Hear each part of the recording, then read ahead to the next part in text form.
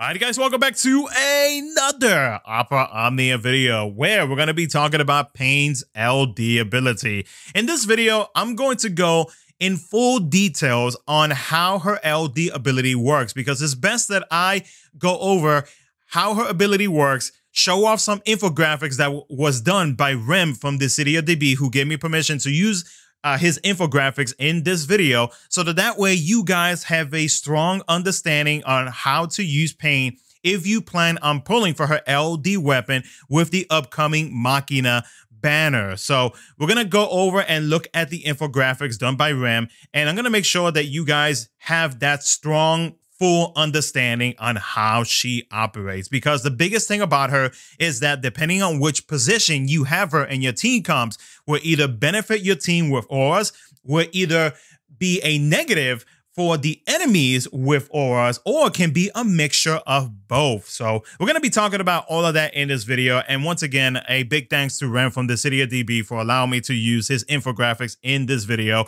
to help you guys out. So as always, if you guys do enjoy the video, consider liking the video and subscribing for future Opera Omnia content. Let's go ahead and jump into it, guys. Let's take a look at the infographics and see how Paine operates. So we're first going to start off with Paine's overhead that she gets from her LD ability. Now, this only applies to Paine herself, and that's it.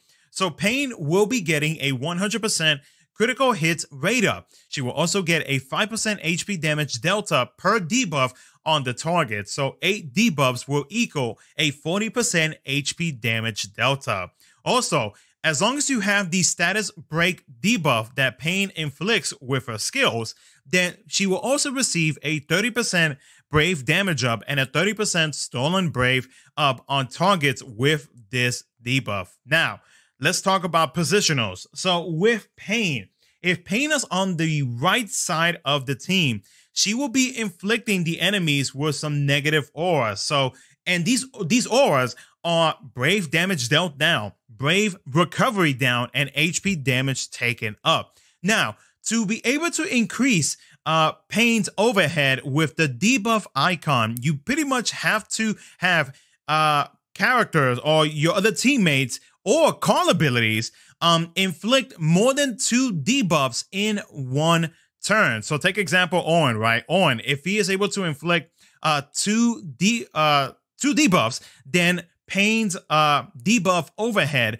will be going up by 1. Same for Vanille. If Vanille inflicts 2+ debuffs, then it will increase by 1. And you know, it doesn't have to be just these 2 characters. They are just like examples to use for this infographic, because there are many other characters that do inflict more than 2 debuffs, especially you know, take example Ferris, right? Ferris is able to inflict what, 5 debuffs if I'm not mistaken. So that right there will increase Paine's debuff overhead by 2 instead of 1, because she is inflicting more than 4 debuffs at the same time. So there are many different ways, whether it be with your teammates, whether it be with Paine alone, because Paine is able to increase it as well, or whether it be via call abilities. Now we're going to take a look if Paine is on the left side, because if Paine is on the left side, Paine will actually be providing auras via auras to your teammates. So these auras are going to be brave damage delta up, brave recovery up, and then stolen/gained brave overflow limit up. Now, to increase this one, all you have to do is basically grant yourself 2 buffs to increase it by 1. Same thing with you know, with the example that is being shown, like with Saz. Saz has with his skill 2, if I'm not mistaken, one of his skills, let's just say that.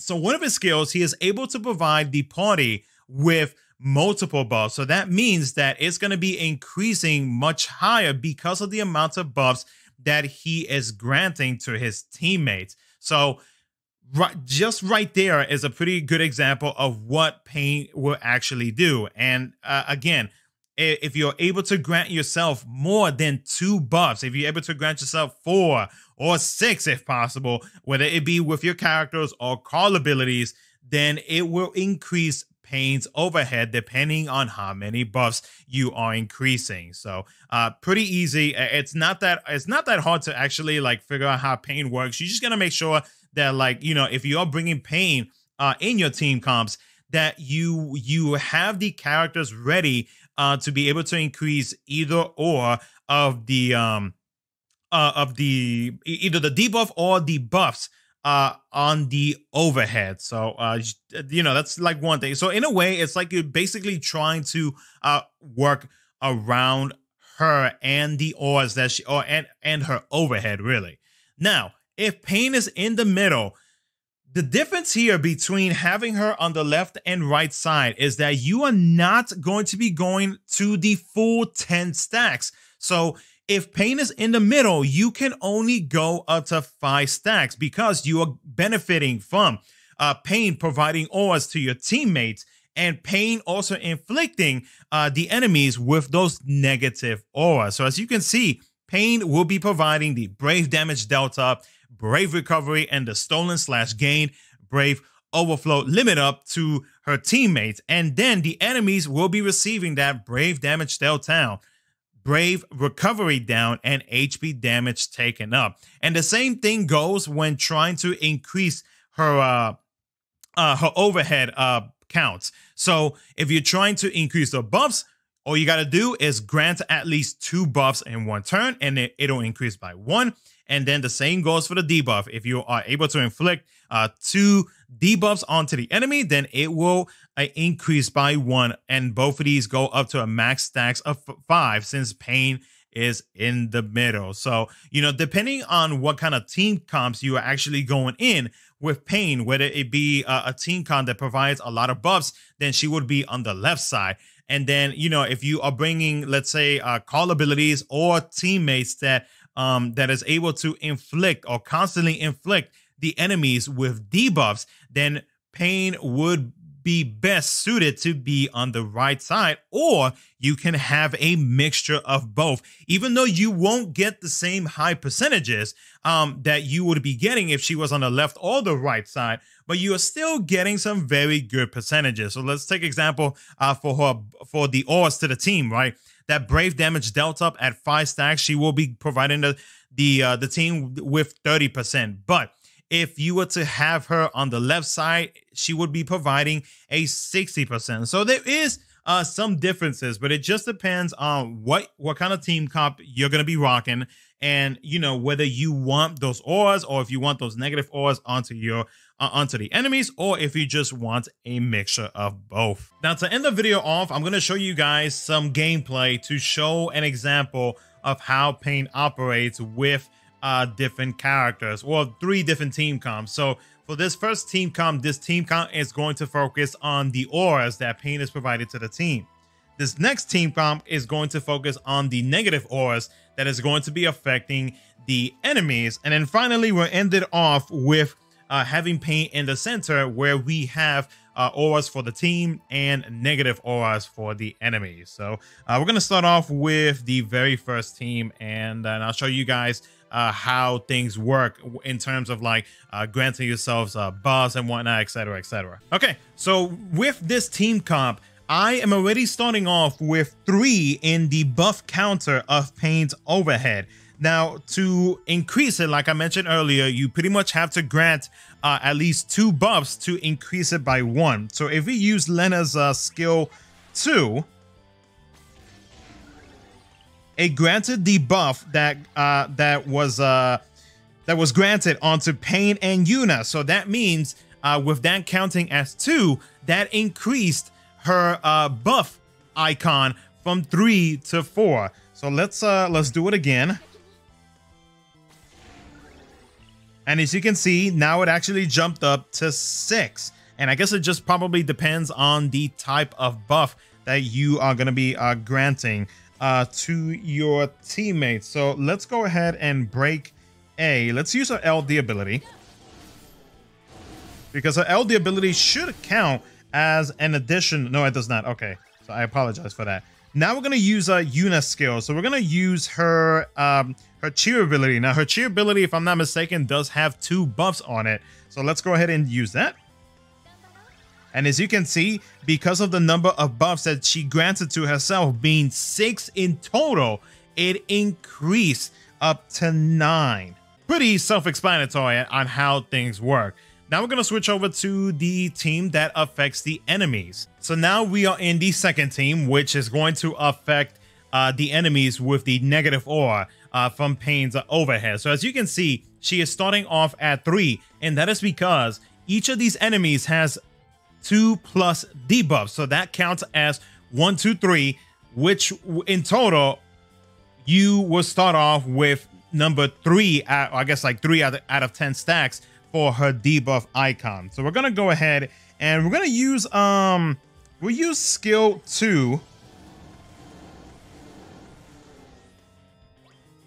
And then with Kabram, we'll use his skill 1 because that inflicts the enemy with, I believe, 2 extra debuffs. So as you can see, now her overhead went to 6 because they have, or each of the enemies has 5 debuffs. So remember, every 2 debuff increases by 1. So for C, you got 2, B 2, and then A 2. That is a total of 6 for the debuff icon on Paine's overhead. Now let's do Lilith, because Lilith is able to inflict a very good amount of debuffs onto the enemy, and this should max out the overhead, the debuff icon on Paine's overhead. So there you go. Now she is at 10 out of 10 stacks, and the enemies are getting affected negatively by the negative aura from Paine's overhead. Now let's end it off, and we'll switch over to the final team. Okay, so now we are in the final team comp where Paine is going to be in the center. So as you can see here, she is starting off with the with 4 on the debuff icon and 1 on the buff icon. So remember, having Paine in the middle means that you are going to be getting half of the percentages that you saw in the infographic, but it is still a very good amount of auras and debuffs that are, auras for your team and negative auras for the enemies that you are getting out of Paine's overhead. So let's go ahead. We'll use Ami's LD ability, which should inflict, 3 debuffs? Or 1 debuff, excuse me. So with that, because of the fact that Amidatalion was able to inflict 1 debuff onto the enemy, now Paine's stacks is at 5 out of 5. Now let's go ahead and let's use her LD ability. Okay. Then we can go ahead and use, Yuna's skill 2. God, brain for it. And as you can see, now we are at 4 out of 5 stacks. If we do it again, we are finally at 5 stacks. So, it's pretty simple. It's not that hard to understand, but just in case for players who are having a little bit of a confusion on how her LD ability works, hopefully the infographics and this gameplay gave you a good example on how to use Paine and many different ways that you can actually use Paine and help her in increasing either the debuff or the buff icon on her overhead to whatever maximum amount of stacks that she is able to get on this. So if you do have any other questions, do let me know down in the comment section below, and I will try to answer them as quickly as possible. And of course, if you do enjoy the video, if you did find it informative, please consider sharing it around the community so that way it can help out everybody else who is still wondering on how her ability works. And with that being said, though, guys, if you guys did enjoy the video, consider liking the video and subscribing for future Opera Omnia content. Thank you so much for watching, and I will catch you guys in my next video.